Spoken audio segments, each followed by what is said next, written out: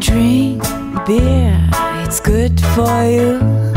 Hello and welcome to the video. In this video we'll be looking at everything Vienna Lager, right from style guidelines for competition, how to write your own recipes to this style, as well as brewing and fermentation.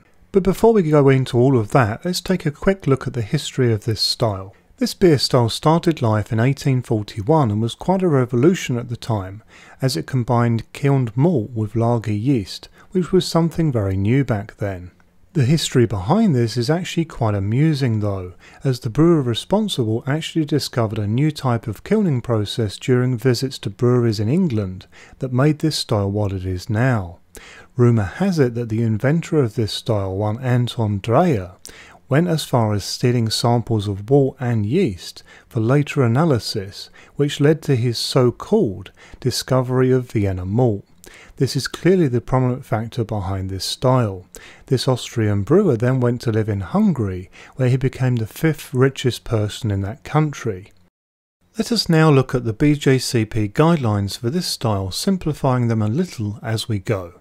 The BJCP categorised this style under European Amber Lager, saying that aroma-wise you should expect a moderately rich malt aroma from either or both Vienna or Munich malt. They say this could also include a light toasted presence, but that this should be less intense than an Oktoberfest style. Furthermore, the character from yeast should be clean and lager-like with no fruity esters. Also, that hop aroma should be low to none, as should the caramel side of things. In regards to appearance, they want light red amber to copper, bright clarity and a large off-white persistent head. The flavour should have soft and elegant complex malts to start, with a balanced bitterness finish. Some toasted flavour, no roast or caramel flavour, with a fairly dry finish. They also expect both malt and hop bitterness in the aftertaste. Low to no hop flavour. In terms of mouthfeel, they expect a medium light to medium body with a gentle creaminess with moderate carbonation. The beer should be smooth and moderately crisp on the finish, with perhaps a little bit of alcohol warming. This has an overall impression of being a beer with soft, elegant maltiness that dries out on the finish to avoid being too sweet. At the bottom here I provided the vital statistics. This completes the BJC recommendations. Some might like to screenshot this page for future reference. Let's now look at recipe writing to this style. So if you are looking to write a Vienna Lager recipe, then your recipe should include the following malts and ratio guidelines. I guess it should come as no surprise that Vienna malt will feature heavily usually in this style. This malt adds a deeper colour than usual base malts like Pale Ale and Pilsner, and it contributes a very nice malty taste along with a nice level of body.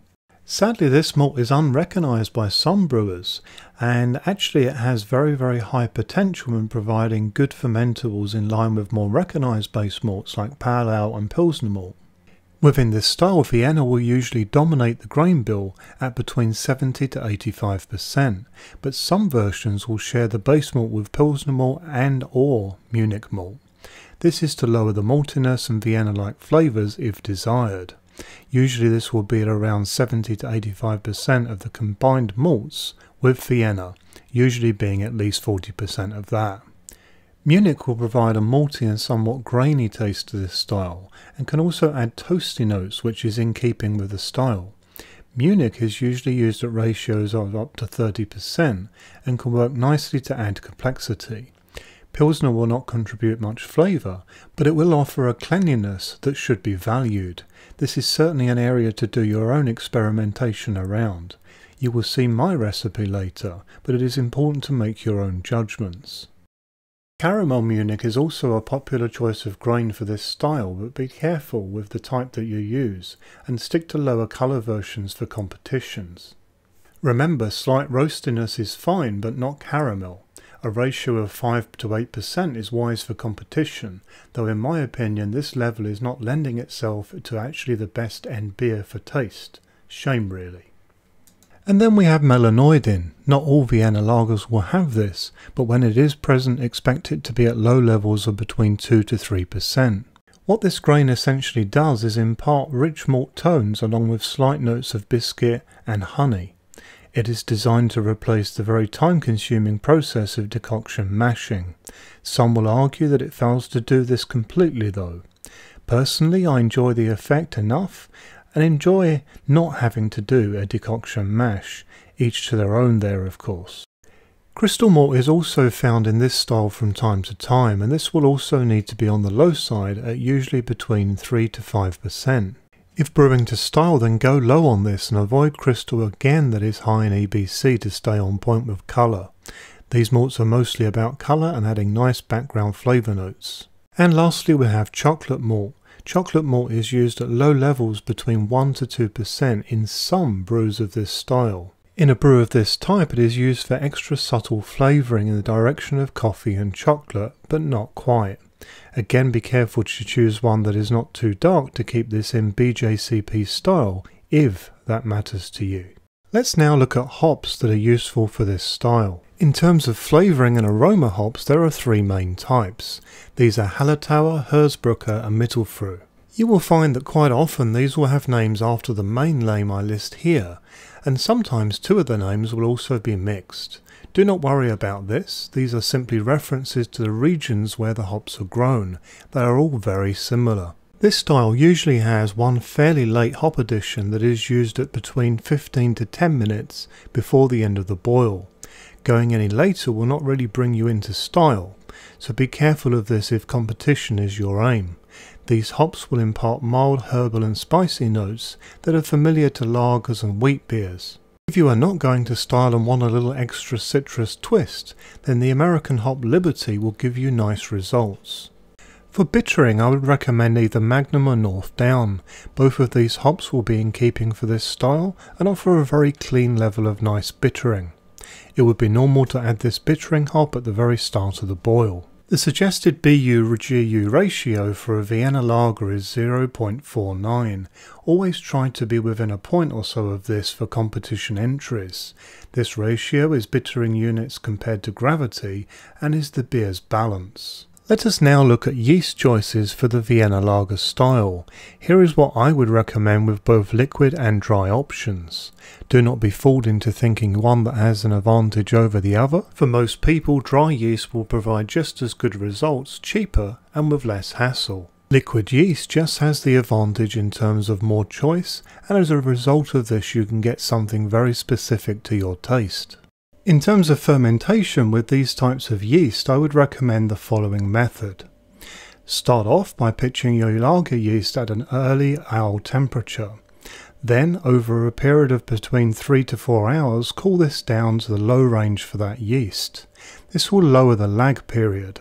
Then, once fermentation starts, hold at this low temperature until you have 50% attenuation, or to say this in more simple terms, until half of the brew's sugar has been eaten. So if you have a beer that started at 1.050 gravity for example, wait until you are at 1.025. This is on the basis that your final gravity is 1000 and is just used as an easy to understand example. Once you reach this point, then start adding at 1 degree Celsius per day until you reach around 20 to 21 degrees Celsius or 68 to 70 degrees Fahrenheit. This will speed up your lager's fermentation time without any negative effects. Once fermentation is over, then it is considered good practice to lager the beer for at least 2 to 3 weeks. This is where you hold the beer at low temperatures. I would recommend temperatures between 1 to 5 degrees Celsius for this.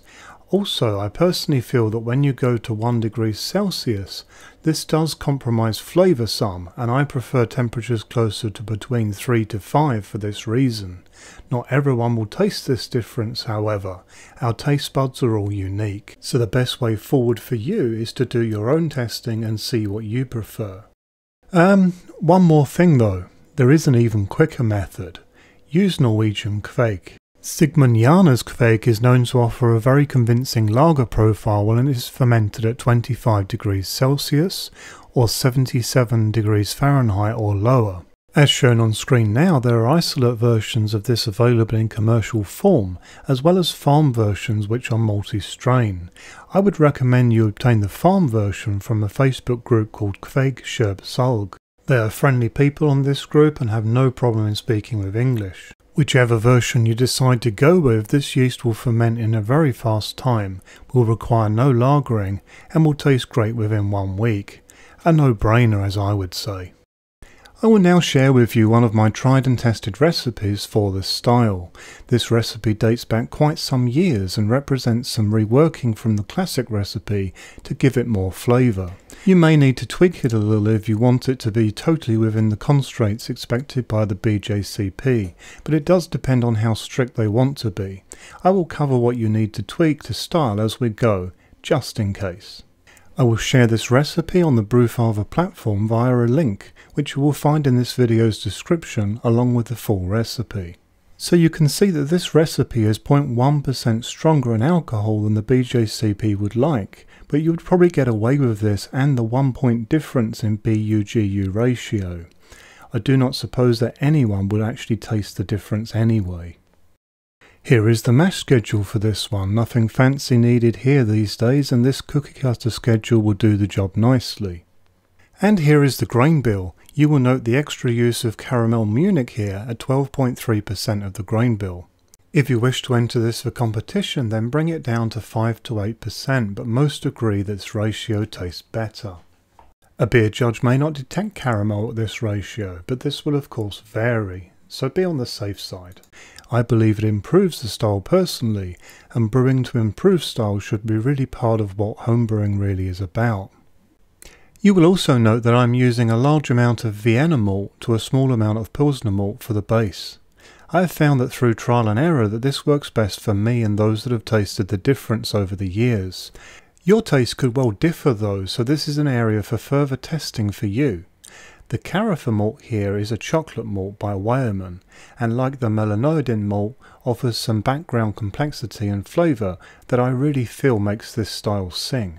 And here is my hop schedule. I go very traditional on the hops for this style. Here I am simply using the hops for balance for the most part. My interest is in keeping this beer a malt forward style, but as I mentioned earlier, you could experiment further by adding in things like Liberty hops, and this will keep it similar but add in some citrus flavours. It will not be to style anymore of course, but hey, it is great to experiment, and you could add in 0-minute additions and dry hopping if you want to turn the direction.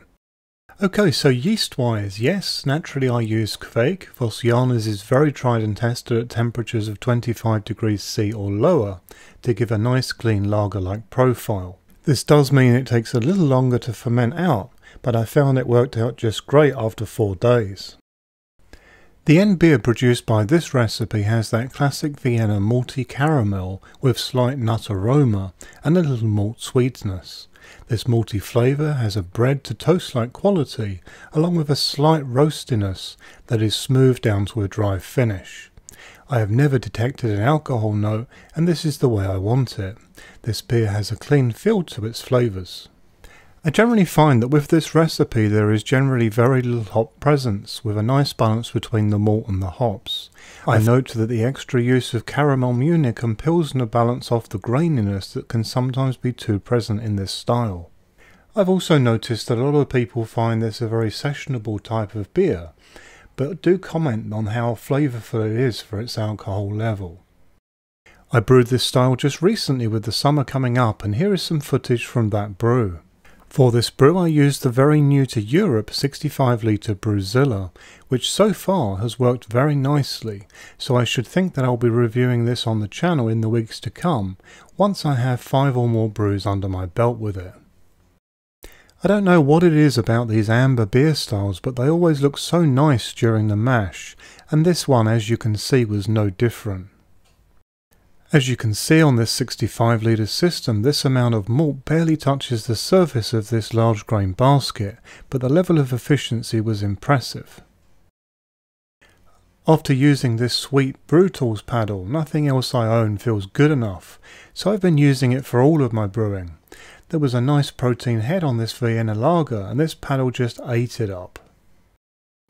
Once most of this protein was stirred in, I then added the first hop addition. And you can see we've got a beautiful coloured wort here. With 3.5 kilowatts worth of heating, this 21 litre brew just breezed by, and I decided to see what I could do to use the Brewfather water meter and counterflow chiller. It really was as simple as adding the temperature probe from this old Hanna digital thermometer into the water meter, and hey presto, I had an accurate counterflow chiller wort temperature. Nice and easy. Here is a sample of the resulting wort. This photo's colour is not quite true, but the Easter sun was burning brightly this year. Here is a quick look inside my fermenter after the third day of fermentation, and the krausen that is still left. As you can see, this was previously close to the top of the fermenter and gave me a quick wave when I opened the fermenter for top cropping. I find it truly amazing how versatile Gjernes Kveik is. I have used it to ferment all sorts of different beer styles, and it just seems to fit every time. Even at this much lower temperature for lager, it took off with hardly any lag time at all, despite the fact that I've used it for the vast majority of the time at higher temperatures. Very nice. This now brings this video to a close. If you have any questions, then please let me know via YouTube or Facebook. I do hope that you found this video to be useful, interesting and enjoyable. If appropriate, then please like this video on YouTube, and if you've not done so already, then please subscribe. I regularly post new content. Happy brewing!